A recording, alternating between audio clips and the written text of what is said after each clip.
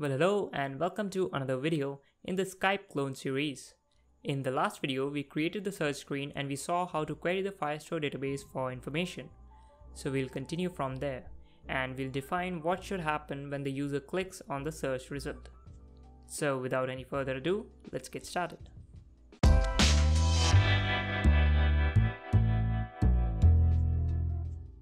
I have opened up the search screen.dart file and we display the result inside of this custom tile. So let me just launch the application and perform a search in front of you.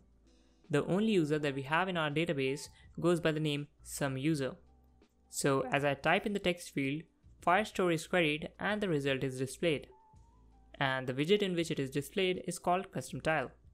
I've kept the on tab for custom tile empty. Now we want to navigate our user to chat list screen when they click on the custom tile. So inside of the on tab, I'll write navigator.push, pass in the context, then pass in the material page route class object, which accepts a builder, and the builder returns with the context, and finally we're going to return chat screen. After that, this chat screen would need the details of the user that we are clicking on.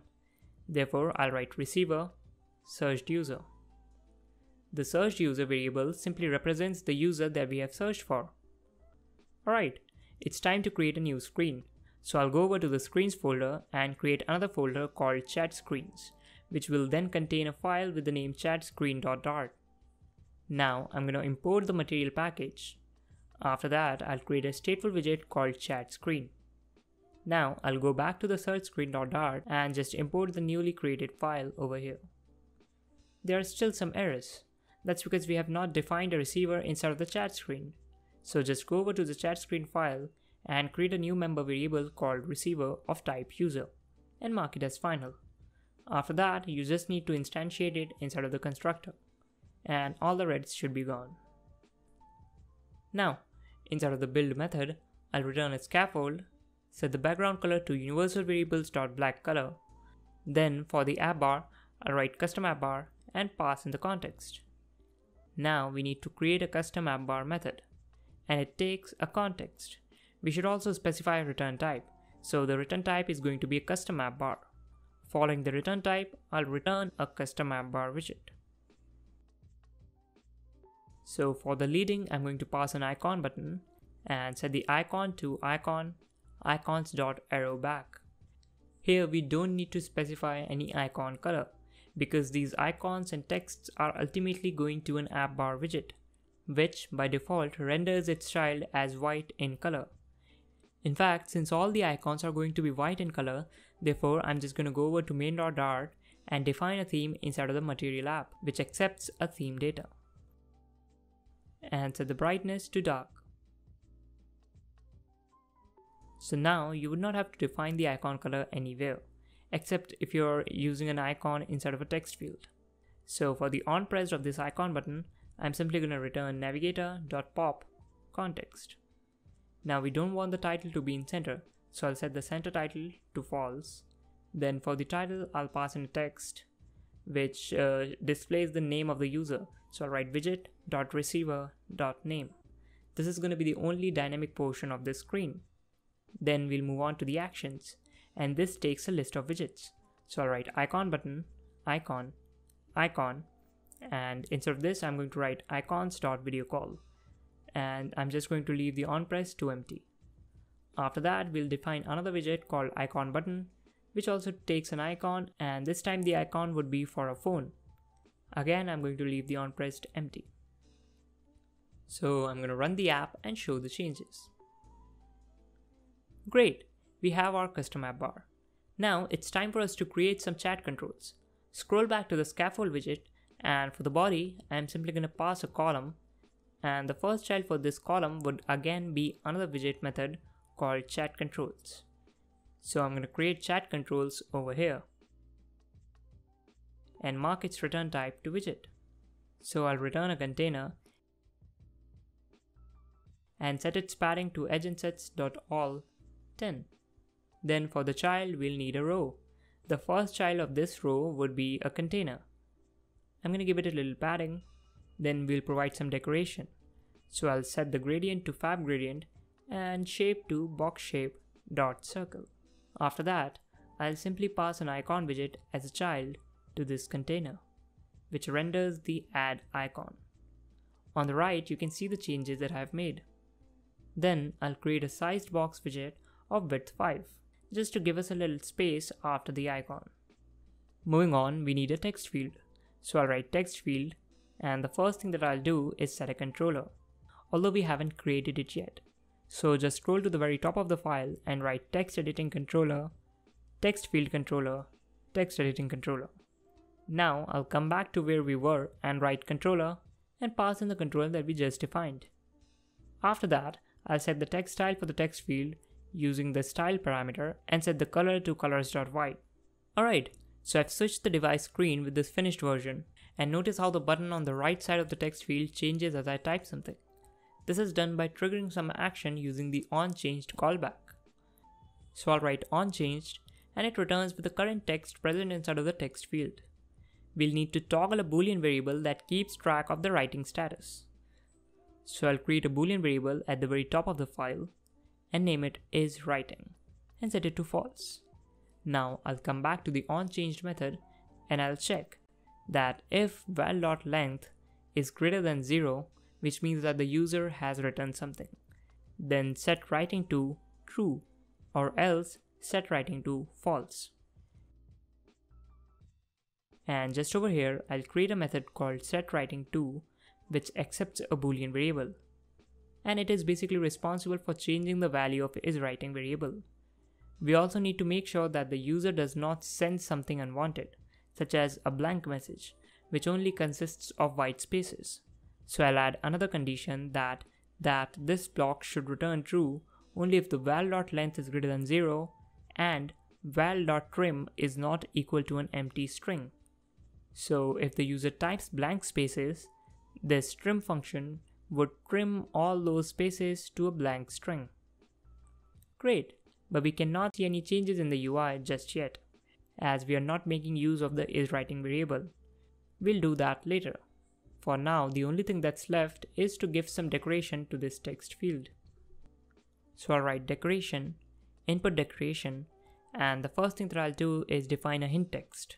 So the hint text would be type a message, and hint style would be text style, color, and set its color to universal variables.gray color. Then for the border of the text field, I'll write outline input border, set the border radius to border radius.all, radius.circular 50. After that, I'll write border side.none to make sure that there are no borders. Then I'll write content padding, edge insets.symmetric, horizontal 20, vertical 5. And we also want to give some background color to this text field. So I'll first set the field to true and I'll define a fill color. So for the fill color, we'll simply write universal variables.separator color. The only thing that's left is to define a suffix icon. So I'll write suffix icon, gesture detector, on tap. I'm going to leave the on tap empty. After that, I'll write child, icon, icons.face. This icons.face would be basically responsible for showing the emoji container. Alright, so the text field has changed a lot. Now I'm going to use an icon widget and display the record voiceover icon. After that, I'll display another icon and provide icons.cameraAlt to display alternate camera icon provided by Flutter. Oh, and we don't want to show both of these icons if the user is writing something. So I'm just going to show these icons only if isWriting is false. And if it isn't, then we'll just show a container.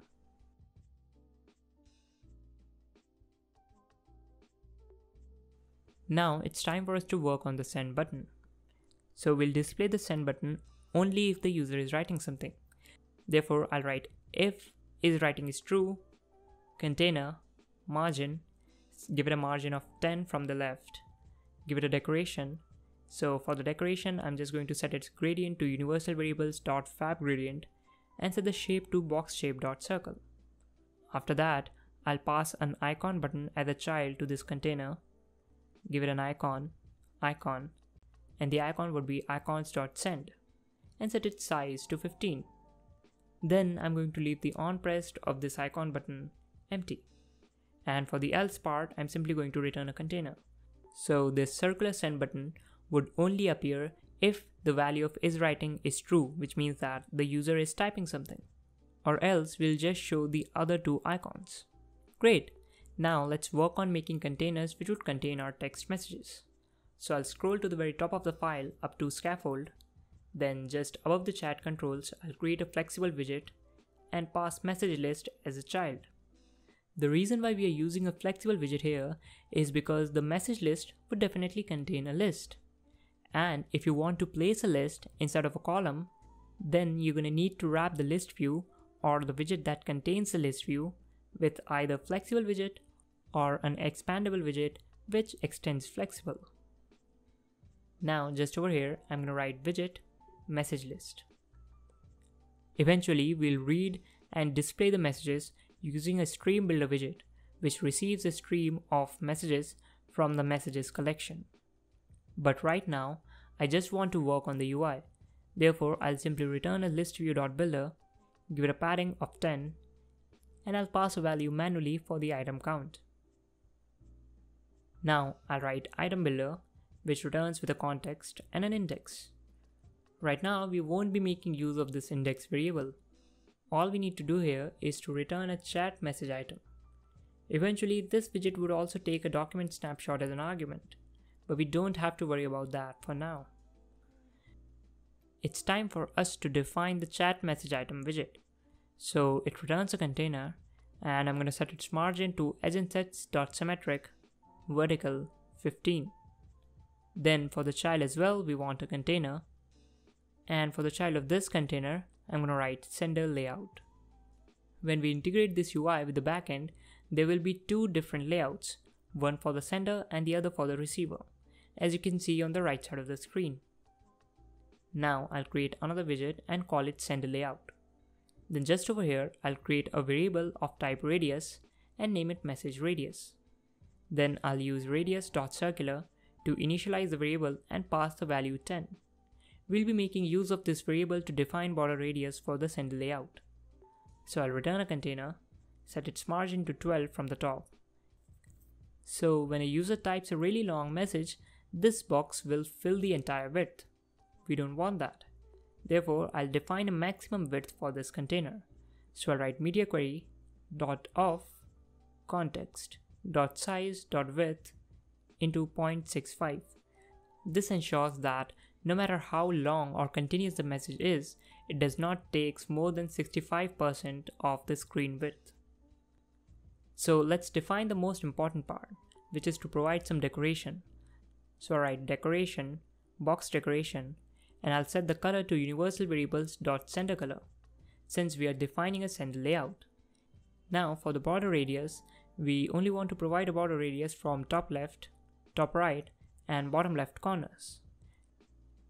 And the value of radius that we wish to provide is message radius. After that, I'll pass the padding widget as a child for this container, which takes a padding of 10. And then for the child, we'll simply write text, hello. For the styles, we'll simply write text style, set the color to white, and font size to 16. That's it. So the sender layout is done. Receiver layout is going to be very similar to the sender layout. So I'll just copy the entire thing and paste it here. Then change the name from sender layout to receiver layout.